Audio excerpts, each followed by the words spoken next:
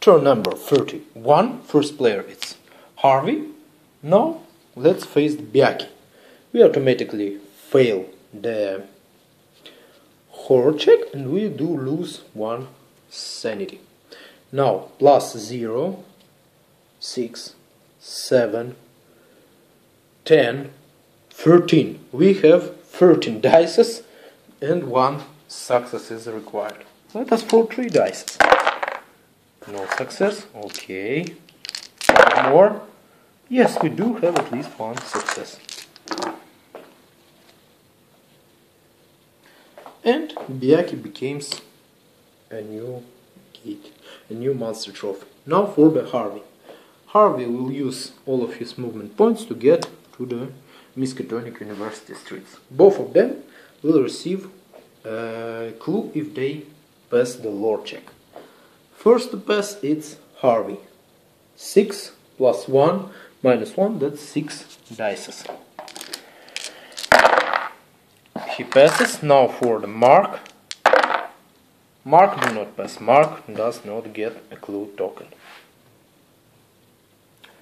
Now, what we would do? I forgot for the straights 2 turns that Mark should receive his money. Now, because they are in the same area, Harvey will give all of his money to the Mark. So Mark will have now $22. That is the biggest amount of money that I have seen in this game. In this game where I participate in the game. And in any other gameplays on YouTube. Never seen investigators to have $22. And now, okay, the healing stone will be given to Mark in order for him to restore his sanity. And we'll go to the Mythos phase. Okay, woods, no portal, that's great. Again, no clue, because clue would appear at Historical Society.